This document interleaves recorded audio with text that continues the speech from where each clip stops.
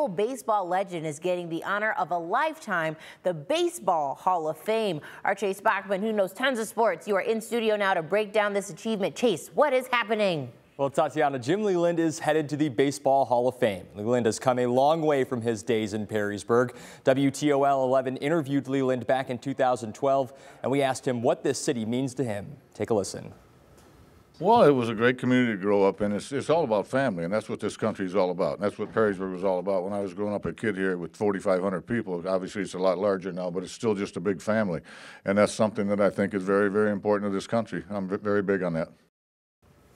Leyland won a World Series with the Florida Marlins in 1997. He eventually joined the Detroit Tigers in 2006. Leyland is one of a handful of managers to lead multiple teams to the postseason pennant, including Detroit, where he took them to a World Series in 2006 and in 2012. Jim will be inducted with the rest of the class during a ceremony in July in Cooperstown. For now, reporting in studio, Chase Bachman, WTOL 11.